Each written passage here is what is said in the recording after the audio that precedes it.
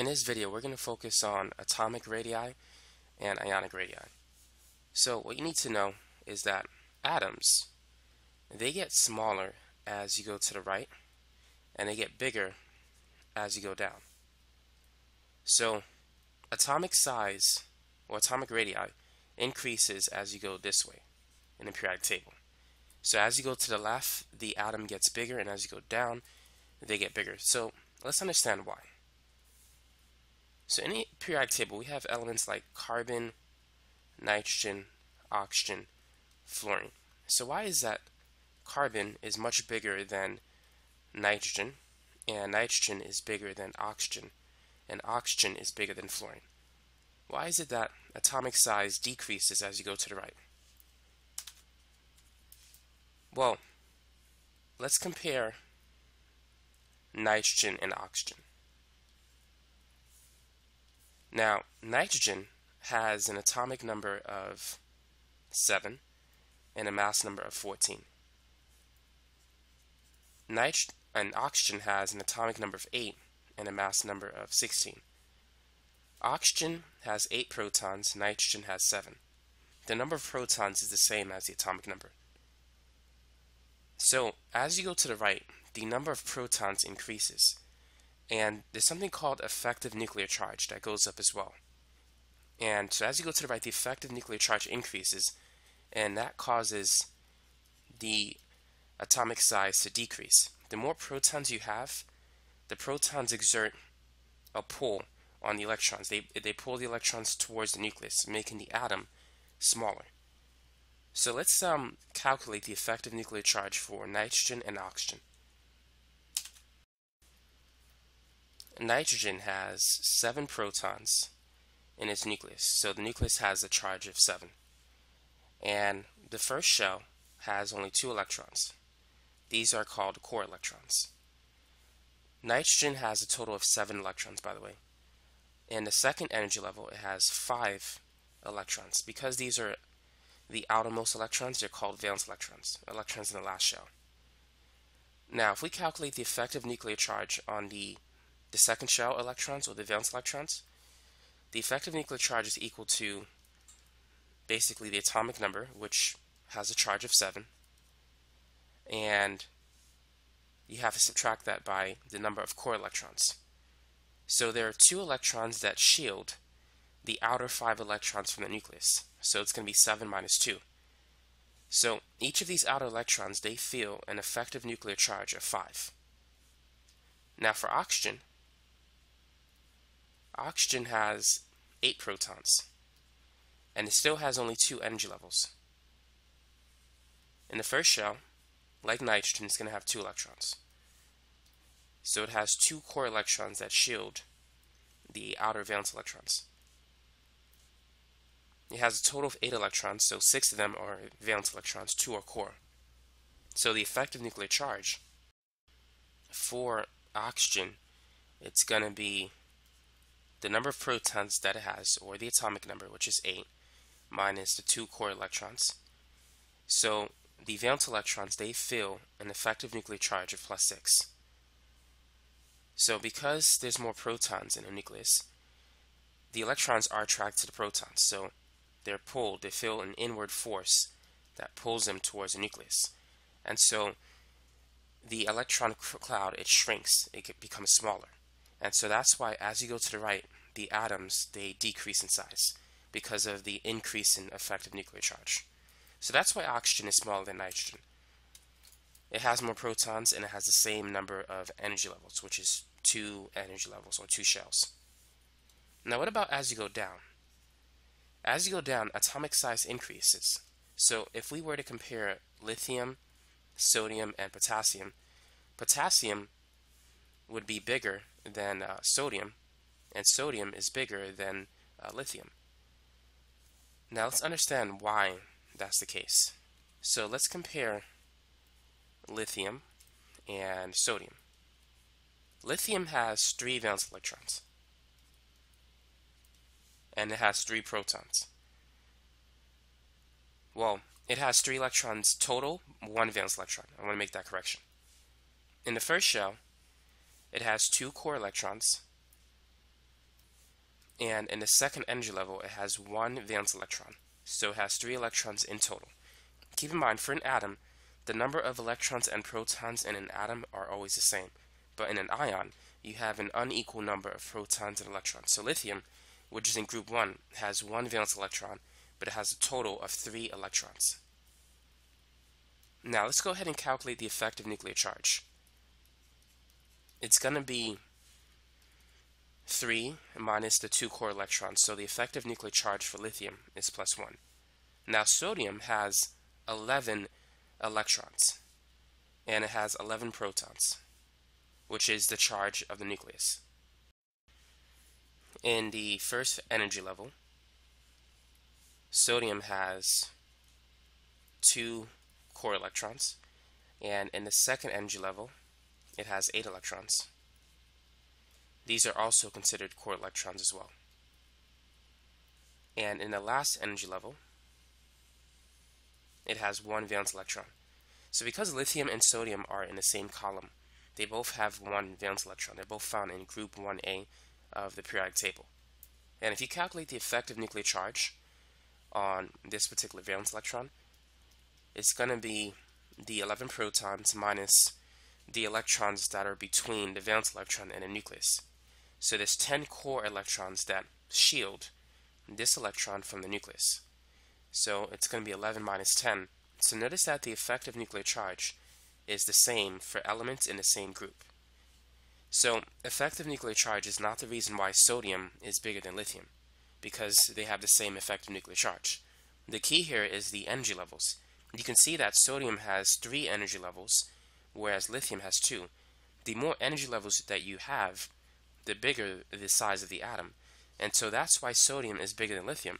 And that's why atomic size increases as you go down, because as you go down to a new row, you're adding a new energy level. And so the atoms get bigger because the atom expands as it adds electrons to new energy levels. And so that's why sodium is bigger than lithium. So not because sodium has more protons, but because that it has more energy levels. So now let's compare an atom and an ion. So let's compare the sodium atom and the sodium plus cation. A cation is simply an ion with a positive charge. Now, sodium and the sodium cation both have 11 protons in their nucleus. However, sodium has 11 electrons. We know that there's going to be 2 in the first shell, 8 in the second, and 1 in the outer shell. Well, the sodium plus cation doesn't have 11 electrons. It lost 1. And so anytime an atom loses an electron, it gains a positive charge. And so the sodium cation only has 10 electrons.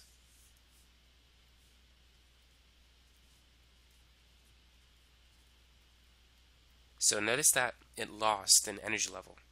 So because the sodium cation has 1 less energy level, it's smaller. Cations are usually smaller than their parent atoms because they have less electrons. And also, if you calculate the effective nuclear charge on these outer electrons that exist for the Na plus cation, it's significantly higher. We said that the effective nuclear charge for valence electron in sodium was +1, but for these electrons here, it's going to be the charge of the nucleus, which is 11, minus the 2 core electrons. So the effective nuclear charge is now 9. So it's much higher. So keep this in mind. Cations are usually smaller than their parent atoms because they have less electrons and less energy levels. Now what about anions? Negatively charged ions. Let's compare oxygen and oxide. Oxygen has 8 protons, and the same is true for the oxide ion. So in the first energy level, we said that oxygen has 2 electrons. And in the second energy level, it's going to have 6 valence electrons. So for an atom, the number of protons and electrons are the same. That's why atoms are electrically neutral. But for an ion, to calculate the number of electrons, it's going to be the atomic number, which is 8, minus the charge. 8 minus negative 2 is 10. So the oxide ion has 10 electrons. Now notice that the number of energy levels is going to be the same. However, the oxide ion is bigger. Why is it bigger if it only has 2 energy levels? We know that cations, which are positively charged ions, they're smaller than apparent atoms because they have less electrons and the same number of protons. But anions, which are negatively charged ions, they're bigger than the parent atom. One reason is they have more electrons. Here, this has 10, and this only has 8 electrons total, and the number of protons are the same. Anytime you add more electrons to an atom, it's going to increase in size. The question is why? Well, electrons, are they attracted to each other or do they repel? If you put 2 negatively charged particles next to each other, what's going to happen? They're going to move apart because like charges repel, opposite charges attract. So if these electrons are moving apart from each other, then they're going to expand. They're going to move away from each other. That's why the oxide ion gets bigger as compared to its atom. As you add electrons to oxygen, the electronic cloud expands because of electron repulsion. The valence electrons, they repel each other, so it gets bigger. So what you need to keep in mind is that cations are smaller than apparent atoms, and anions, which are negatively charged ions, are bigger because they have more electrons, and they repel each other and causing the electron cloud to expand. So now let's see if we can put this all together. So we said that for atoms get bigger as you go down the periodic table. So lithium is relatively small, sodium is bigger, and potassium is even bigger. Now, as you go to the right, the atomic size decreases as well. So to the right of sodium, we have like magnesium, and then you have aluminum, and then silicon. So magnesium is going to be smaller than sodium, and aluminum is smaller than magnesium, and silicon is even smaller. So as you can see, atomic size increases as you go down, and it decreases as you go to the right. Now, what about ionic radii? Well, it follows the same trend. So as you go down, the ions will get bigger because there's more energy levels. So the potassium ion is going to be bigger than the sodium ion, which is bigger than the lithium ion. But now what about as you go to the right? So what about like Mg plus 2, Al plus 3, and then we have elements like phosphide, sulfide, and fluoride. For ions, do they follow the same trend as we go from left to right? The answer is yes, with a few minor details. So sodium is bigger than magnesium, which is bigger than aluminum. So ionic radii decreases as you go to the right. Because as you go to the right, keep in mind the effective nuclear charge is increasing because you have more protons. However, the energy levels doesn't increase as you go to the right. Sodium, magnesium, and aluminum, as an atom, they have 3 energy levels. As an ion, they have 2. But if you compare in just ions, they all have 2 energy levels. So if you have the same energy level, and if you're increasing the number of protons, then the effective nuclear charge will increase, and the ion will decrease in size. So anytime you go to the right, the number of energy levels stay the same. So the size decreases due to the increased number of protons and the increase in effective nuclear charge. But as you go down, even though the number of protons is increasing, the effective nuclear charge stays the same, but the energy levels is increasing, so that's why it gets bigger. But now, what happens when we cross from the cations to the anions? When we go from the positively charged ions to the negatively charged ions? Now keep in mind, cations are smaller than neutral atoms for the most part, and anions are bigger than neutral atoms because they have more electrons. So there's going to be a huge jump in size. Phosphide is huge, significantly bigger than almost any cation. Most anions are generally bigger than cations. Generally, there might be some exceptions, like if you compare a small anion here versus a large cation here, the cation may win. But on the same level, on the same row, the anions are usually much more bigger than the cations. So due to electron repulsion, phosphide is huge. Now, sulfide is not as big as phosphide, but it's still pretty big. And fluoride is smaller, but it's still pretty big compared to the cations. So as you can see, as you go to the right, it still decreases. But as you go from the cations to the anions, it's going to jump in size.